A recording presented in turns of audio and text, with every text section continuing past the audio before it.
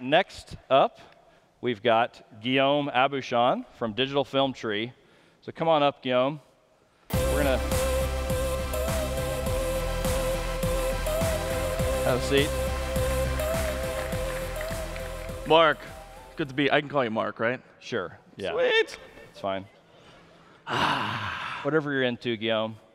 Look, you look like somebody. I don't know. I know you're from Hollywood. You're from TV world. Like you just. Piston party last night. Oh wow. Woo! I don't know. You look familiar. I feel like we should be doing this between two ferns. I don't know. I think we should.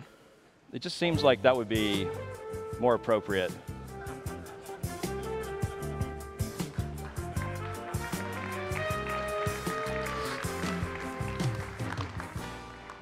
A little something for you. Biggest conference yet? You gotta tip them. 20s now. No more singles. Really? Times have changed. Times have changed. Economy's getting tougher. Huh. So, what the heck are we doing here? You're doing some OpenStack thing or what? Yeah, doing some OpenStack. Have you ever practiced the ancient art of origami? I can't say that I have, no. Japanese paper folding. So OpenStack is like origami. And you can sort of take like a flat sheet of paper and you can fold it into a beautiful crane. And that's like software-defined paper. I see. It's shape it, mold it, lotus. It's a big insight. Yeah. Thanks. As I just came up with that on the bus ride over here from the piston party. Yeah. Okay. So what else can you tell us about OpenStack? Oh, oddly enough. Not just oddly enough, little known fact, proprietary clouds killed 25,000 people last year. Wow. I mean, you guys crushed under the loads of their own servers. I love data. I mean, if I'd known, we could have had a graph, but okay. Sure. Yeah, open clouds, no one killed. Maybe one. Okay. Unconfirmed. Unconfirmed reports. Okay.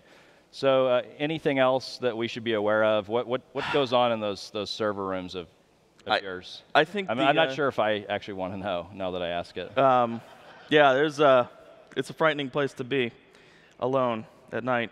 But the biggest thing we're introducing this year, really why I'm here and why I feel like the biggest contribution we can make to the community is something we like to call SWAS. So that's Sweater as a Service. And, IT... SWAS or SWAS? Like SWAS. Okay. It's sort of South American in its pronunciation. But SWAS, IT professionals are exposed to hypothermia every day in data centers.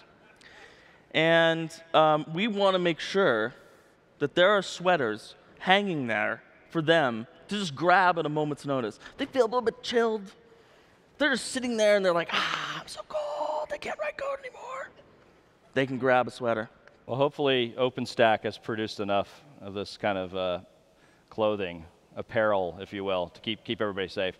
All right. Well, in all seriousness, why don't we actually bid adieu to Zach and hear from Guillaume again? So you actually are, in addition to cracking me up backstage, you're also with this company, Digital Film Tree.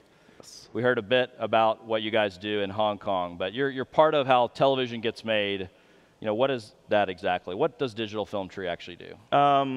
We're a full-service television and film post-production facility in Los Angeles. And we take content from camera acquisition throughout that entire finishing process out all the way to distribution. So work on shows like Modern Family, NCIS Los Angeles. We did Her last year. And, we're really trying to sort of change the industry in a positive way that I feel will save the industry in many ways. So I know that you're a smaller company. A lot of people think OpenStack's only for big companies. We were talking about this yesterday, and you were very excited about the fact that a smaller company can be a part of a big mission. How do you feel about that? Is that true? Yeah, I mean, we stood up our first OpenStack deployment. We only have 4 people that concentrate on OpenStack, and we stood it up in 6 months. And OpenStack is now the cornerstone to almost every television show we do, including not only an OpenStack instance that we have at DFT, but also on-site instances of OpenStack that we run right in an editorial environment on 2 of our shows. So you've talked in some of the videos we've seen. People may recognize you from your TV show as well as the videos here. But what is it about your career that you felt was possible now? You were saying that maybe the industry was dying. There was a lot of people predicting its demise. So how has that changed your career trajectory? I read a highly depressing Yahoo article about 4 years ago, and it said, "The industries that will go away in 10 years." And I went down that list, and it was like, print, okay, yeah, I could see that going away in 10 years. What are you going to do? And then I got to the bottom of the list, and it said, post-production for TV and film. And I was like, aw. Like, I gotta find something else to do with my life. Yeah. But there goes that 12 years of a career. Sweet. We really felt that by moving in a more software-oriented direction, what we like to call is software-defined post-production, that we can offer a much higher level of service to the creative professional and really keep post-production services relevant. That's great. So the tools that your industry uses, I think traditionally they're very expensive. There's a very small community. Obviously you're now using OpenStack as a big part of your workflow. That's a tool used by a much bigger community. I mean, how is that different in terms of how that makes up your strategy? It makes a tremendous impact in terms of how efficient we can be as a company. Using open source software and being able to reach out to all of these people in the audience to say, hey, have you done this before? Or go to a blog post where somebody's done that before is tremendously beneficial.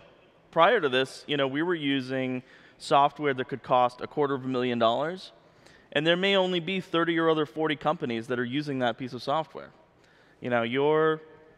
Your blog, your wiki page was having the cell phone number of the guy who wrote the software to begin with, because the company who wrote the software is only 2 people.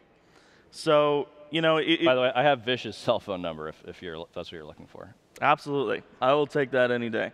But yeah, I mean, we really found it tremendously helpful to enter this community and have the support of thousands and thousands of people behind us. So what do you want to see happening in the community moving forward? You're a big part of it now. How do you want to see the community evolve? We've always been tremendous advocates of communication and education in whatever we do.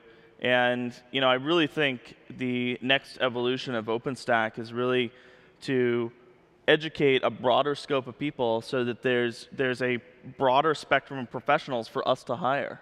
Mm-hmm. One of the problems we have, particularly in Los Angeles, is we just can't reach out and hire an IT professional who's fluent in OpenStack.